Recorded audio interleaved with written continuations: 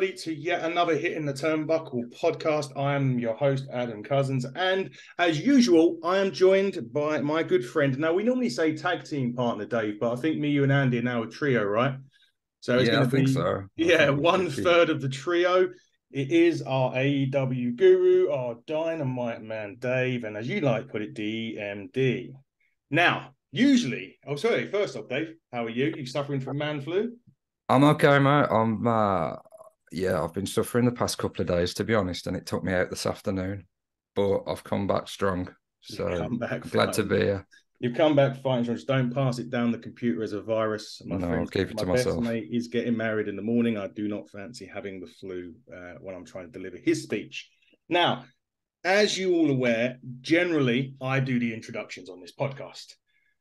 But Dave, you decided a couple of weeks ago, you texted me. Now, I'm not going to try your accent. I did try it today. I ended up sounding Australian. So I'm not going to do that today on this podcast and embarrass myself more than what I was embarrassing myself in the mirror this afternoon. But your basically text message said, I don't want to tread on your toes, mate, but am I okay to start reaching out to talent to book on the show? And I said, absolutely. Just tell me who so I don't reach out to them. And if they want to come on, get me to do the calendars so we can work it all out together.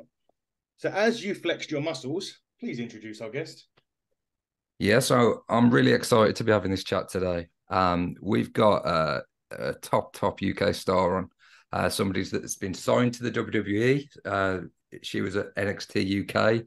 She's worked for all the top promotions in the UK. She's worked for Progress, Rev Pro, Pro Wrestling Eve.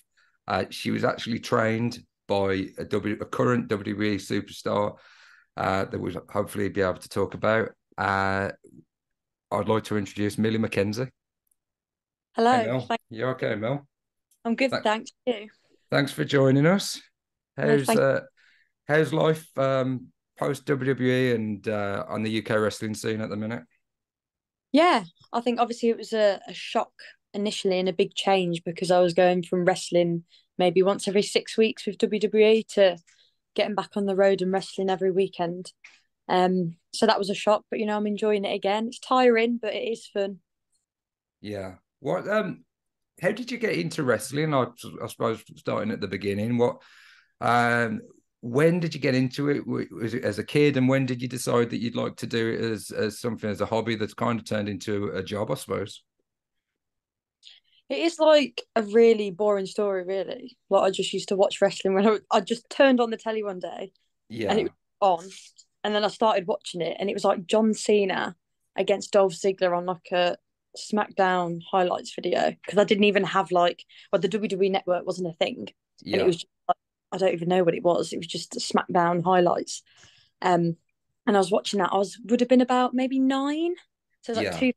2009, 2010 time, and I just had never seen anything like it, and I started watching it, and then I got hooked on watching the wrestling. I used to love it, and then I thought, oh, I wonder if I would be good at this. And then Yeah. I just got my mum to take me to like a training school, but I didn't realise that it existed in the UK.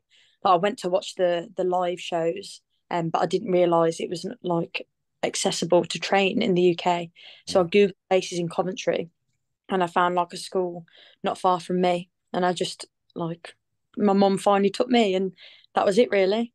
Did you have friends at the time? Because when me and Ad got into wrestling, no friends at the time that were into wrestling as well. Because when we got into wrestling, Ad, Yeah. everybody was into wrestling. Yeah. It was kind of the attitude era, particularly for me when I got into it more and more.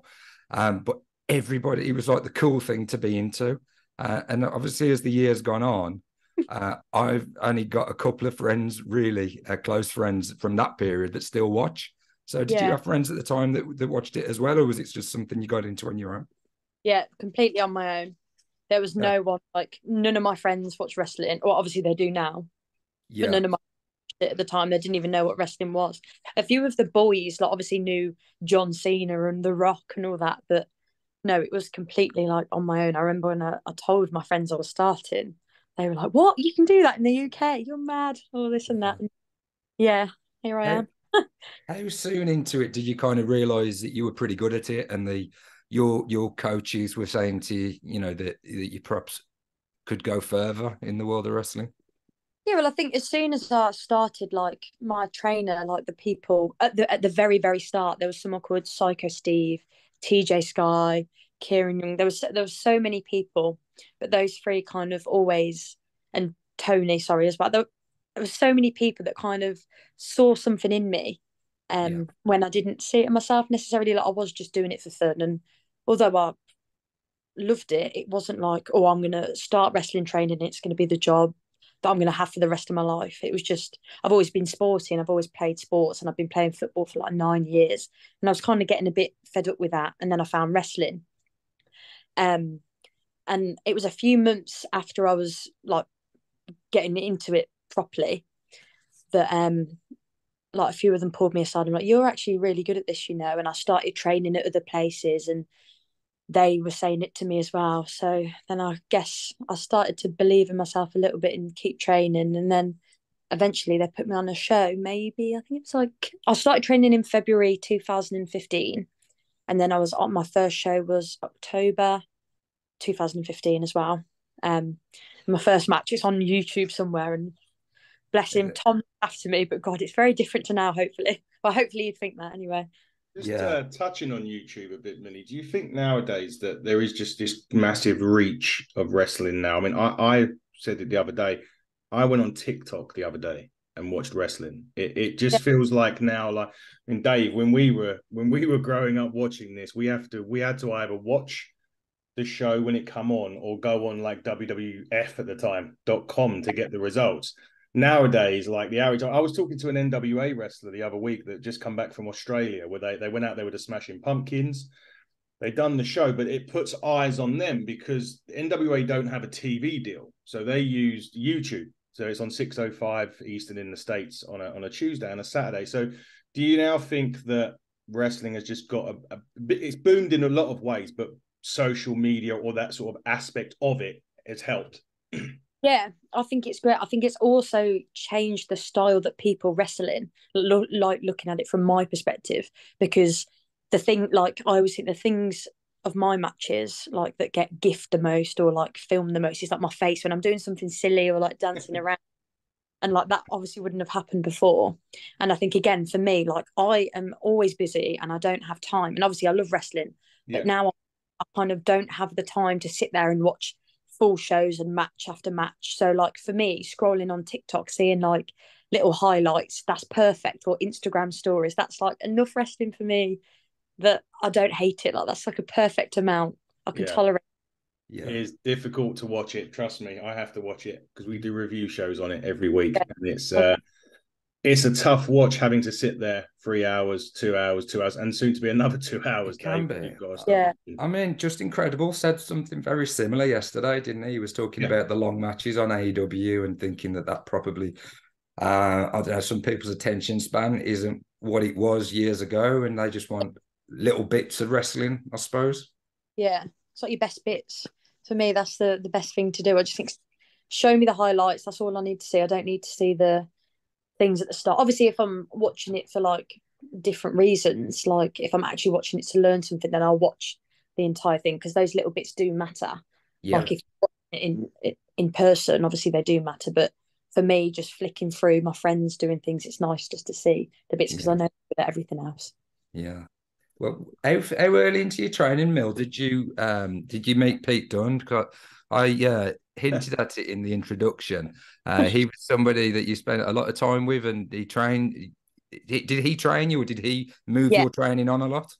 yeah. So as I said, I was training at Phoenix in Coventry, and they were kind of a smaller school. Like there wasn't a ring, well, they had a ring, but it was like a six-sided ring, and it was an interesting ring. I think that's a nice way to put it. Yeah, Um, but we were just training on like gym mats, and then they'd have the ring up like every 6 weeks, if that, before the show.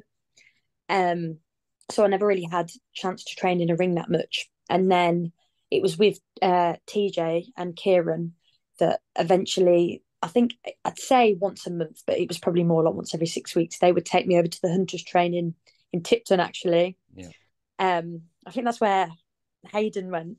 yeah. Um, It is. Yeah, yeah. yeah, Lee and Jim Hunter. yeah, Yeah, and that's where I met Pete. And I don't know what the training was. I think it was just I don't know if it was Fight Club training at the time and they didn't have anywhere else, a lot of attack training, but it was Pete, Dan Maloney, Lee and Jim. Yeah, and that's where I think I learnt the next level up. And yeah, that was like a good step up for me there, because I'd never trained in like a four-sided ring, and all of a sudden I'm gone from training with these people that are kind of they all do it for fun, and the shows are every 6 weeks and there's maybe 50 people there and it's fairly relaxed, to all of a sudden I'm in Tipton training with some of the best wrestlers in the Midlands with all these older people, and I'm like the only young girl. It was just big step out my comfort zone, really. Yeah. I just asked Millie. I done. I mean, well, this is when I was in a lot better shape than what I'm in now. This was about 20 odd years ago. I went to a wrestling school for about a month, and I learned very quickly and very painfully that it's not going to work for me. That first initial bump in training. Yeah. I think my words were holy shit when I done that first bump as such. What was going through your head at that time when you took that initial first bang onto that mat?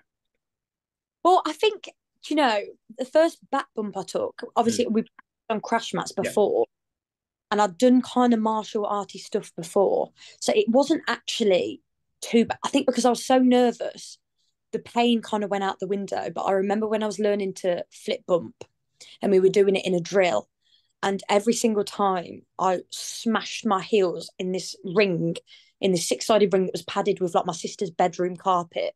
And where I knocked about 15 years off my life.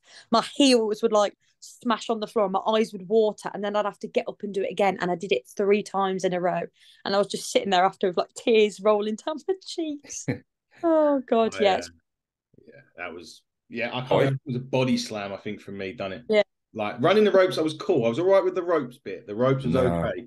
See, I've only done that once. I ran the ropes and I tore my back to shreds. It looks. I just watched it, like obviously growing up, thinking it looked relatively simple, and it probably is relatively simple. But the next day, I had welts all over my back. I was in a right mess. Just touching on, sorry, Millie, just touching on, you were just saying about you was the only woman in the class wrestling. Women's wrestling last, I don't know, decade or so, maybe longer, has finally sort of been given the opportunities that it should have been given, or it was given, just not as much. Like for example, when me and Dave was growing up watching it, there was probably like Trish Stratus and Lita. That was probably 2 of the names.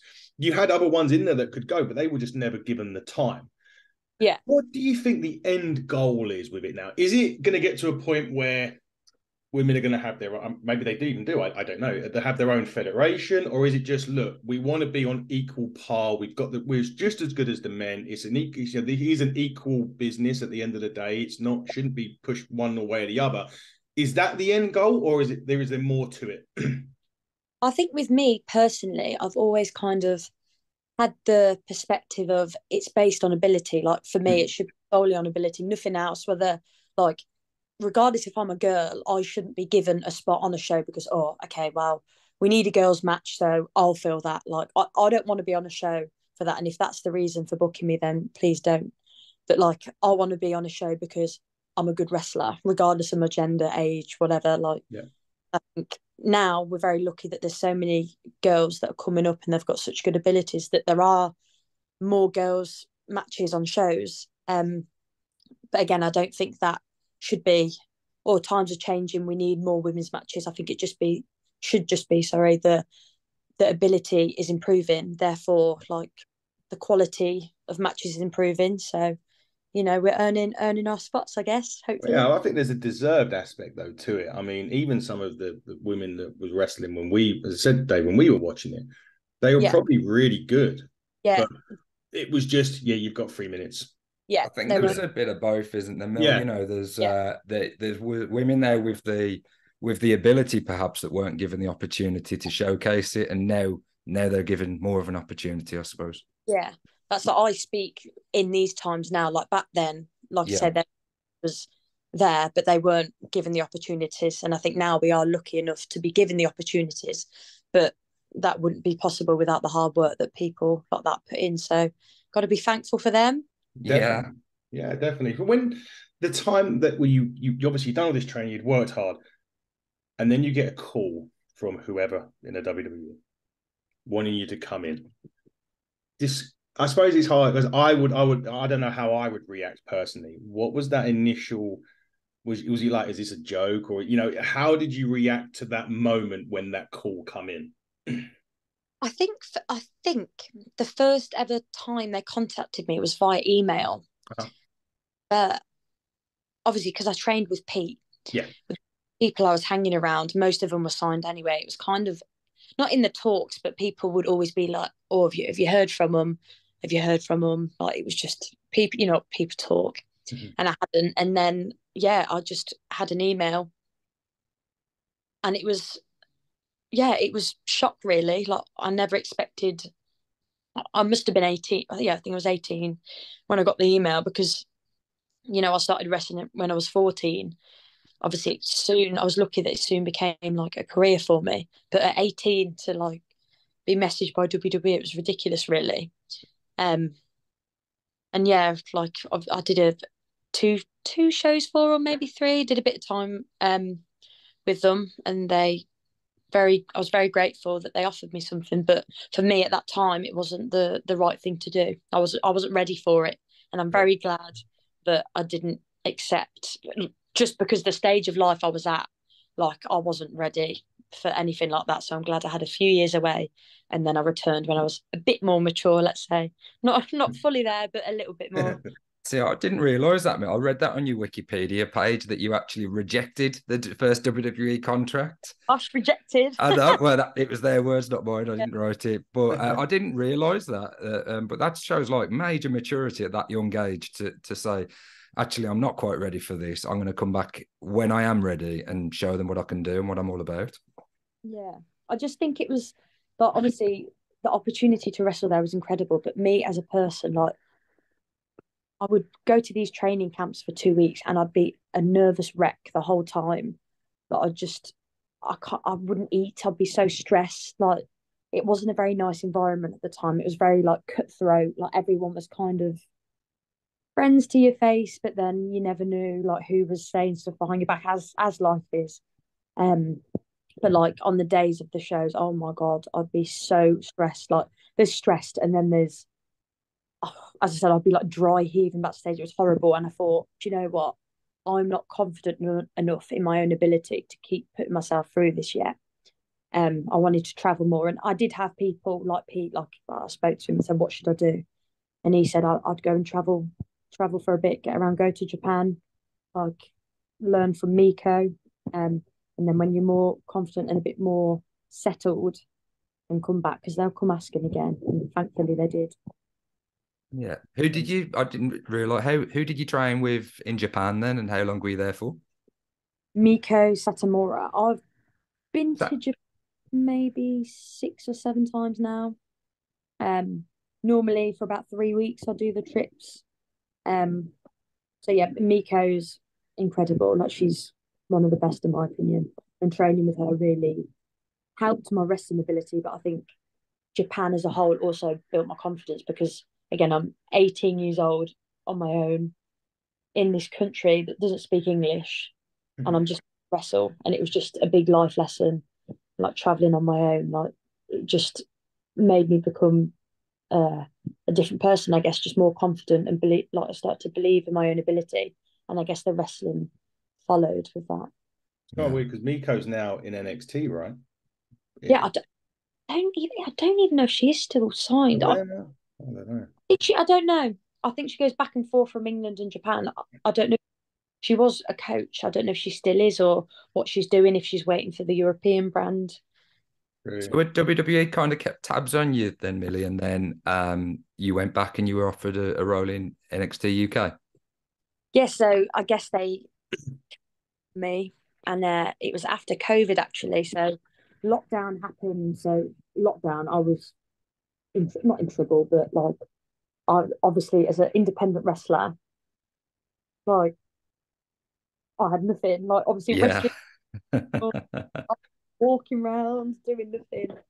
And I remember I was at the Hungry Horse to be exact in Dudley one day, Oh yeah, I know it. and I looked on my emails, and they'd emailed me and just said, "Hi Millie, we hope you're all right. Like, would you be interested in coming back? Would you like to arrange a call?" And I thought, you know what?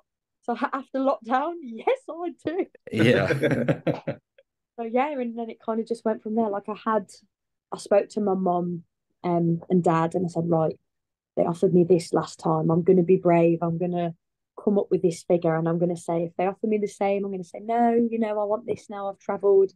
And then they rang me and they spoke to me and they offered me a figure that was already above that, and I just panicked and went, yeah, oh, so. You tagged with Miko, didn't you, against Kaylee Ray and Isla Dawn, who are now on the SmackDown brand.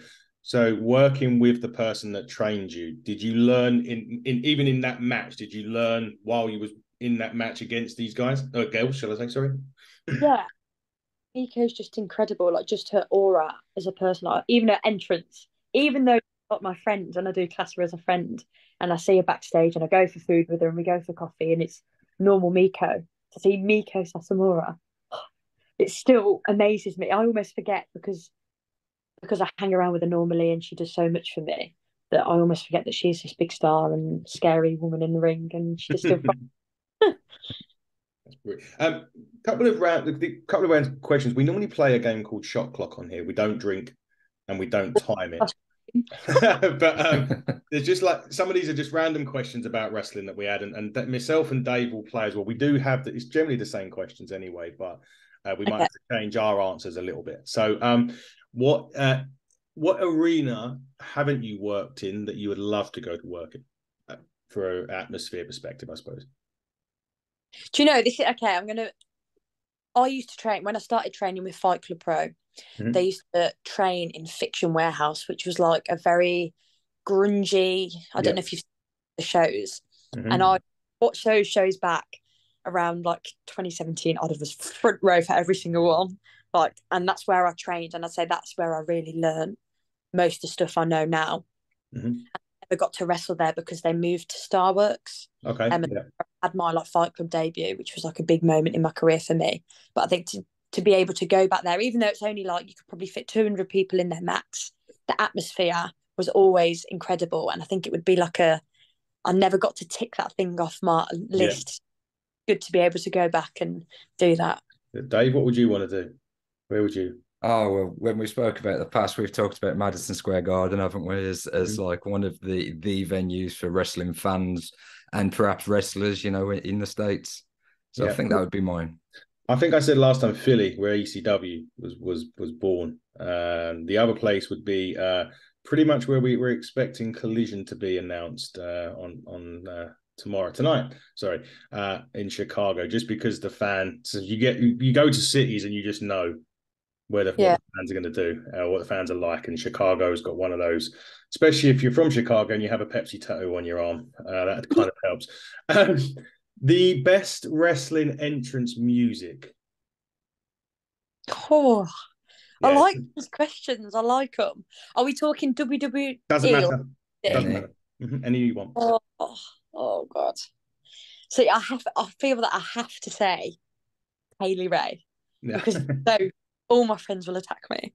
Like her old like indie music, they're like I don't even know, like heavy techno, like music. Me and my friends used to dance to that, and I wrestled her so many times, and every time I'd be in the ring just like dancing to it. So I have to say that, even though there are so many good ones, that is like has like a personal favourite for me. That's fine. Dave, try and change it up from your last time. I can't remember what you said last time, to be fair.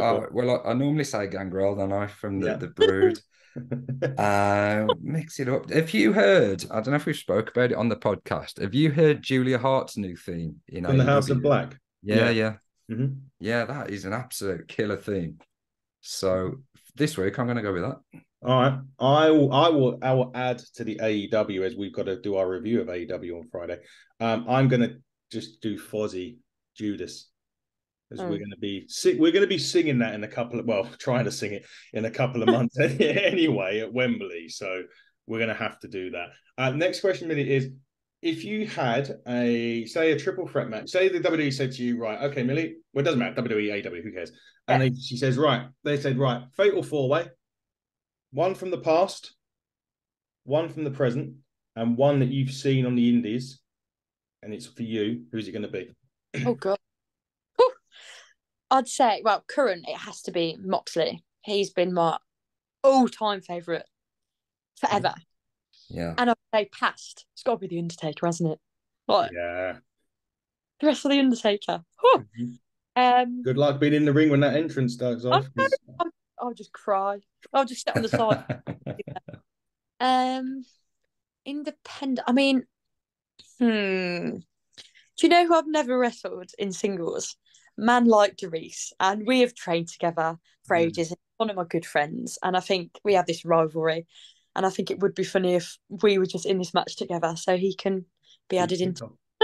Right, Dave, who would you like in your match? Try and change it up from like I can't remember I can't remember who he said, but So is this what I want to see as a fan ad? No, this is you. You're going in the ring, though. This your. Oh man, you're on your own here. From all time, I'm gonna go Eddie Guerrero. Brilliant. From the past. From the current day, I would go Bryan Danielson. Cool. And for in indies, even though he's kind of worked in all the top promotions now in the US and Japan, I'd go Zack Sabre Jr. And that's a guy I'm hopeful that we get to see it all in this year. Possibly. May well be. For the past, I'll have to say Stone Cold, just because of the entrance. Hopefully, I'll get a beer and a stunner at the end as well. But I love again the Undertaker. We're going to hit entrances in a minute. Actually, we're going to talk about that in a second. The present, it's a tough one. I want to say Seth Rollins, because I love his theme song as well, so I can dance to it while he's coming down. And the independents, well, we do a lot with independents at the minute, and I'm going to say my good friend Smashing Mike, just because I know him very well. He's been on all of our shows, and he's going to be heavily involved in Buckle Up that we're doing. So I'm going to say Smashing Mike for that one. Millie, we've touched on wrestling entrance music. What about the best wrestling entrance? As in the presentation. I'm saying American. Presentation. I guess I've already said it. I think for me, it has to be Undertaker. Yeah. It has to, and I think because when I started watching wrestling again, I didn't pay for the big pay-per-views.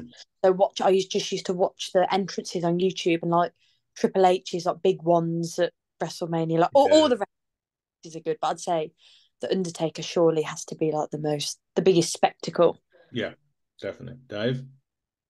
I love Adam Cole's entrance. So maybe that's not quite on the same level as the Undertaker and quite not as iconic. But yeah, I love when wrestlers incorporate the music in with their actions as well. And he's got a couple of moments in his entrance when he does that. So I'm going Adam Cole, baby. Okay. Well, yeah, the Undertaker would have been mine, so I'm going to change it. Jesus, that's going to be tough now. For a fear factor, and this isn't because it's presentation, it's because it's a bit like the Undertaker. When you look at the Undertaker, the gong goes off, the smoke goes off, and he walks out, you think, oh shit. And exactly the same as what I would think if I heard this guy's music and this guy walk out would be Brock Lesnar, just because absolute fridge. And just to see him walking out thinking, yeah, he's going to absolutely kill me in a minute. I'm just going to say that just for that purpose. Millie, we touched on, we finished that game, so thanks for playing that. We'll have another little game later, which is a little bit, it's more word association. This is the second game that we'll play. Oh. That's going to be fun. And I haven't written any names down, so the names are going to be off the cuff tonight. Dave just touched on it. All in AEW. We thought we'd bring this up quickly. Was it a ballsy move, them trying to do Wembley for their first UK show, do you think? I think, you've got to take risks, haven't you? They've got such a following. They may as well come over here and make a statement. They're not going to run a small place in Wolverhampton or anywhere like that. They may as well go straight with the big one. So fair play. I think that show will be incredible. And the whole weekend around it, really. Yeah, because Progress is doing the It, show, aren't they? shows around that time. Like I'm an organizer, I don't even know what's going on, but I think there's definitely a few. From a UK perspective, Millie, are you kind of hopeful that AEW invites some of the UK stars and indie wrestlers to be a part of the show? Yeah, I guess there's always hope, but I think looking at it from a fan's perspective is the people that are going to watch that show want to watch the AEW wrestlers. They watch us every week, and yeah, it'd be great to be given an opportunity. Like you're paying to see that, aren't you? You see us every and whether I'm just being harsh on us here, like I'd love to see my. Yeah, I don't know. I do think there's a lot of British fans out there that are expecting to see some of the biggest British independent names on that show. I really do. Like you touched on Jack Sabre Jr., Dave, and are looking potentially. I can't quite remember what's happening. There's a match going on soon in Japan where the winner gets Kenny Omega eventually. Whether that's at Forbidden Door or All In is another one. But I think there's still an element of fans. I'm kind of expecting to see a few British names in there. I want to go to see the likes of. I want to go and see the show because I've never seen an AEW show before. But I'm intrigued to see because I think they're going to try and bring in a few of the Brits just to make it more British, I suppose. Yeah, it wouldn't surprise me. I think people like Zach, though, obviously he's British, but I don't even know he's English because he's always like I don't know where he lives. I think he lives in Japan or he lives in America. Like, obviously he's British, but he isn't regularly seen by the common indie crowd at the moment. I don't think so. He is still obviously he's a massive name, so it would be good to wrestle like more indie name, even though he is indie. But yeah. Now, obviously touching back on your career, Millie, things ended up with WWE. I think it was last August time. I think they released a lot of the wrestler or all of the NXT UK guys.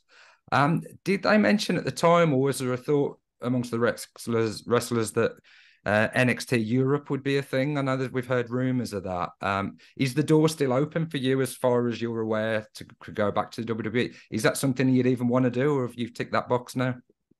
no, I think we were all kind of on a group call and they just said, look, we've got some news for you. You know, we've had a great time with NXT UK. You've all grown, the brand's grown, but we want to move on to bigger and better things now. So we're going to close this brand.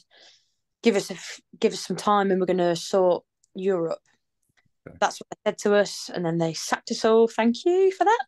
Yeah. And I think they're working on it. They said stay in touch, keep in contact, and I guess I'd go back. I think anyone would, and I think anyone that says they wouldn't is lying. Yeah. I'm very grateful for this year I've had traveling and stuff, but I think realistically it's not sustainable. Like I'm young now, I'm 22. I'm wrestling every week and stuff, and I love it. I do love it, but I think if I want to be doing this full time, there needs to be a mix, body wise. As I said, I'm wrestling 3 times a week. It's just and training, and I miss the WWE schedule sometimes. Somewhere in the middle would be nice. And obviously it's nice having a stable income opposed to now if I get injured then I've got nothing. I need that stable income coming in. I've got bills to pay, unfortunately, and I eat a lot. So. I must say, you're one of the only people that said they don't mind the WWE schedule. I suppose it's different in NXT than the main roster, but it was just that kind of tickled me a bit. The amount of people going on saying, the schedule's a nightmare. But that's quite interesting though, because obviously as Dave said, we do hear a lot about this European branch, but they now seem to be looking at different areas. I think I read the other day potentially Dubai has come in. This is for more live events, so I don't necessarily say they're going to open a center or something over there, but they're looking at Dubai. I think they're going to India for an event. So I think they know quite easily and quite comfortably that if they were to open a European thing, the talent is there. It's just a case of bringing them in whenever they want to decide to open it. What was the best bit of advice you've ever been given, either pre or post WWE, by someone that you was training or working with? I'd say that it would have to be Pete telling me not to sign, because obviously 18 years old, you get waved this big contract in your face and you have to turn down money, and obviously at 18, like your friends are all. I was working in a restaurant, like earning something like £5 an hour, and then all of a sudden you get like the dream job I've had my whole life. All of a sudden I'm being told to turn it down. And I think I'm so glad I did, because I wasn't ready. I didn't have the correct outlook or mindset. So I'm just glad that Pete told me, even though I didn't want to sign, although I wanted to, I knew I wasn't ready, but to hear it from someone that I admired and trusted, that kind of set it in stone. Is there an element of, like, you look at these young British wrestlers, because I mean, like Saraya was one that signed WWE really early, and it kind of maybe had a negative on her as she went along a bit. Obviously, she had to retire for the injury. She's come back now, which is fantastic, and she seems to be doing great. But she signed at a very young age, and it looked maybe that she had struggled kind of with what you were alluding to, maybe a confidence thing, maybe living in America, or she was on her own at that time. Obviously, her family is still over here. Do you kind of also think about, I know you said you took advice from Pete, but did you think about that as well? Or did you look back now and think, yeah, that actually looking at what happened, or taking a chance to look what happened for someone like Saraya, that it was the right move, even though you kind of always said it was right? Yeah. I think like it's a weird one, because for me, I started wrestling really young, like 14. That is very young. And it is the best thing and also the worst thing, because I started so young. I was training. I was kind of in a position now, like I'm on shows. All my friends are like maybe 5 years older than me, like late 20s, and I'm still young 20s, which is fine now. But like as I say child, as a young adult, you go through some things really that in a very male dominated place with people that take advantage. And I just think outside of wrestling, like wrestling, I'm glad I got into it early, but outside for real life, I think that's where you've got to form confidence in yourself outside of wrestling in your normal life. And obviously wrestling can have an impact on that, if that makes sense. Yeah, it absolutely does. It does indeed. Do you feel, Millie, that it's a safer environment now for women and young girls coming into the industry? Has some good come out of like what was a horrible situation, and you know, some of the things that came out in the press? Is it better now? Yeah, I think a lot of the bad people went away, and people just needed to know what they were doing with like safeguarding stuff. And I think safeguarding for me isn't just, oh, I'm DBS checked, I can do this. It's just being aware of the situation and having someone to talk to.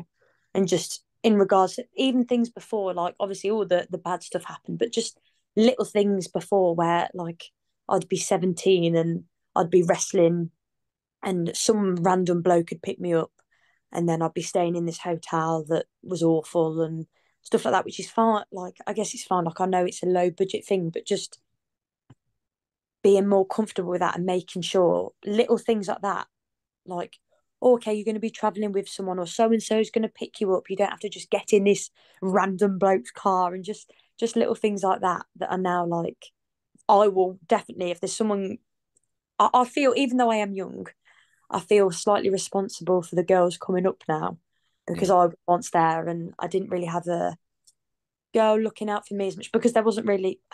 I did have girls, but like no one that was close to around my area looking out for me as such. So I feel now like, whereas I'd have let things slip at that age, now I'll say something on their behalf, and stick up for them, because I know I wouldn't have said something then. Mm-hmm. Is it more of a confidence thing now? Maybe I remember you saying all the stuff that come out in the press and stuff like that. Is there like, was it like, did you think now that kind of helps this generation now to say, look, if there is something, just reach out, where they may have not done in the past? I think, yeah, I think it definitely has helped, because like you say, people will speak out if something's wrong, but then I also think that can have a negative effect as well, and people will go too far the other way, in which I think it has. And that's not undermining anyone's stories, because obviously I'm not saying it doesn't happen, and undermining anyone's stories, but I think people are too sensitive to it sometimes. And as long as you're safe, like I'm trying to think of an example of something I mean, but you know, people just moan for the sake of moaning. Like, I think that's the direction it was going in. Not so much now, but I think it's like a steady medium. Was there also a concern that that the person that comes out would get a reputation and that would affect them from maybe going elsewhere and getting a job elsewhere? Yeah, I think again with me personally, I think after all the stuff happened or whatever, people were terrified to talk to me. And this is people I've known for ages, like that have done nothing wrong. People were just terrified to talk to me because they didn't know how to react, and no one knew how to react to the situation. And it kind of took a few months to be, I'm not evil, I'm not anything, I'm just the same old me. Don't I'm not a nasty person. Don't walk on eggshells around me. Yeah. And it took almost a year, I'd say, for the scene to kind of relax, and not relax and behaviours to slip up again, but like relax and be like, okay, just be a nice person, be a good person, and that's all you need to. Exactly. I think on that note, let's go and play word association. Let's go and change up and have a bit more of a right. So, but basis this game is quite simple. I'll give you a name in someone in wrestling. You give us a word, or phrase that comes to your mind when I mention a name, and we'll play along with you. I'm going to start with William Regal.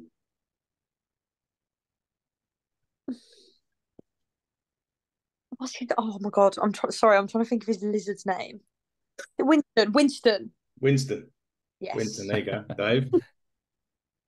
Pot of tea. Do you remember the when Jericho piddled his behind the curtain? Yes. I'm going to say expressions, because his expressions, you kind of touched on it there, Dave, with the tea.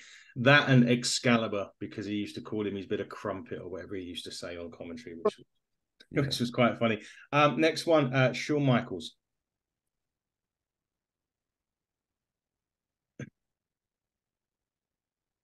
Funny. Cool. Dave. Sweet chin music. He's one of my goats, so I would say goat, and one of the greatest of all time. We touched on her earlier on, Trish Stratus. Inspirational. Great word. Dave. Oh, trailblazer. You nicked mine. Is that yours? Yeah. Okay, that's all right. Don't worry. Leader, because she did lead the division through the women's division at that stage in the WWE. So I'll say leader. You've touched on him as well, Undertaker. Dead. Well, I hope he's not, but yeah. Not literally, obviously. Yeah. But... Streak. What a shame it got broken. I'm just going to say entrance, because I love it, and I think that that's one of the only ones I still my hairs on my arms go if I ever hear it. That first gong, that's it. And there's only a couple of entrances that do that, but that's one of them. I'm going to do his fictional brother now, Kane. Scary. He used to scare me. He did at first, definitely when he first come in. I was even quite afraid of him when he first come in. Towel. Remember when he lost his mask and he just came out the with tower? He had like a bit like my hair, head. and he had like half of it was sort of like a bit of like stubble around it, and then the other half was bald. You went from this awesome mask that was so synonymous with WWF at the time, and it was replaced by that little black towel. Yeah. I'm going to say the simple word, and I say it every time we have a podcast, and every time I tell a story about it, it's pyro. Because that's the only pyro that I've absolutely been scared shitless of on 2 occasions, because I wasn't expecting it. And that's the big, when you can tell sometimes, wrestler comes out, you go, right, like Cody Rhodes, he's going to go, whoa, and then he's going to do something, and there's going to be some pyro. That's fine. But when Kane had it, he had it at the time because he used to play music, and then it used to do it. And then it went from that to bang, then I'm going to play the music. And that was the 2 times that it caught me out at an event. Lita is the next one on the list. Trendy. Team Extreme. I'm going to say rated R, because she was with my other goat on my list, which is the next person on the list, Edge. I like his sunglasses. I know that's not one word. Sunglasses, that's fine. Sunglasses, brilliant. That's great. 5-second pose. 5-second pose. I'm going to literally say Brood, because he was a part of the Brood. And the final one, I think it would be fitting, Pete Dunne. Friend. I'm saying like the in-betweeners. Friend. Oh, he's so nice. Dave. Yeah, I can't say friend, but I can say nice. I took my friend's kid to a Fight Club Pro show back in Wolverhampton, and he really wanted to go and meet Pete Dunne. He wanted to buy his T-shirt, and he was like really nervous to go and speak to a wrestler. So I went along with Ethan, and Pete couldn't have been more friendlier. He signed a personalised autograph to him and had a picture with him, and he was absolutely great with him. So friendly, I'll go with. Friendly. Yeah. My one's going to be quite bad because I'm going to say the word and it's probably going to, because it could sound worse. I'm going to say joint, but not for the obvious reason, but for the fact that he does all the stamping on the finger joints and works on that. That's why I'm going to say that word. Bruiserweight, yeah, bruiserweight. That I should have just said that. That would have been great. We're going to start to wrap up a bit now. But Dave, did you share some nachos with Millie once? You kept telling me via text. We did share. I've got one last question for Millie. It's quite a big one. But yeah, we did have some nachos together once prior to a WrestleMania show, Mill. So that's my claim to fame at the minute. So I need you to go on and become like WWE Women's Champion, so I can. Yeah, I got that story. But what are your? I know this isn't a quick answer. But what are your goals and aspirations now in wrestling? Who are some of the women that you'd like to face? Is there do you just want to like be enjoying what you're doing wherever that is, or is there something in mind where you go, this is my dream, this is what I want to achieve? I think I'm very easygoing and kind of just happiness based. Like I want to do what makes me happy. I like traveling. I loved Australia. I'd love to go back there. I haven't been to America yet. So hopefully I can do that in some shape or form. But other than that, like I like just wrestling. There's a few girls at the minute. There's Billy Starks, Sapphire Reed. She's really good.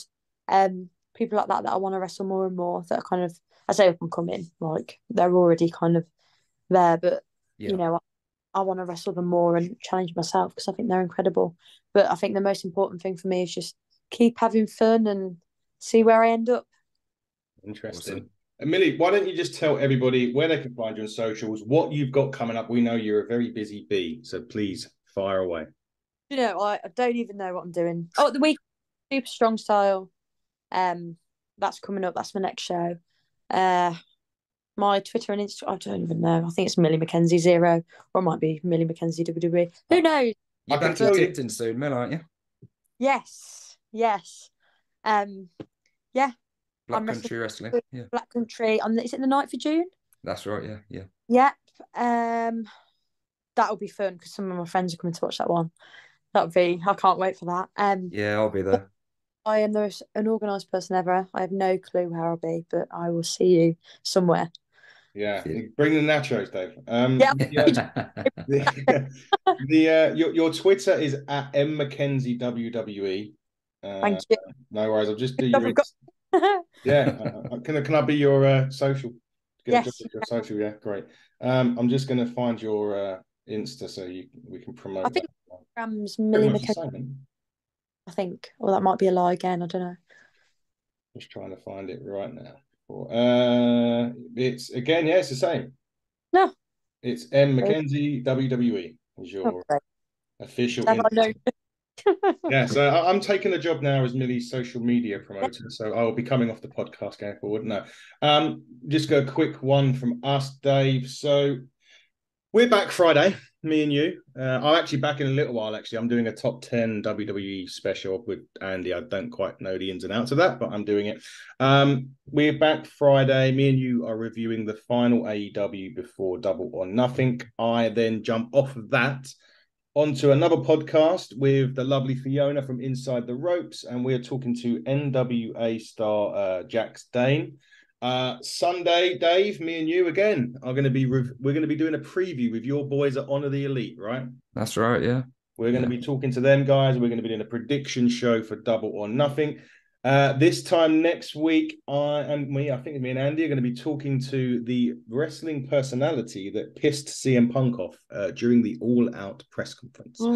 And he's also just had a bit of beef with Matt Cardona today on Twitter. That's Nick Hausman. We meet the Welsh wrestler Iestyn Rees next Thursday. And then on the 6th of June, we have the queen, the death. I bet she said that she's the death match queen and she's the baddest bitch on the indies, Millie. So perhaps you need to have a word with her. Steph DeLander will be coming on. And then finally that week, we talk to Ignite Wrestling breakout star Harrison Lee, all things buckle up. Dave, it's been lovely having you on as always. Go and get rid of that man flu, please, and be fit for Friday. Will do, mate. Millie, thank you so much. It's been an absolute blast speaking to you on this podcast today. Thanks for joining us, Mel. That was great. Thank you very much. Guys, this has been the Hitting the Turnbuckle podcast. For the man down there, DMD, I'm Adam Cousins, and we will see you again soon. Good night.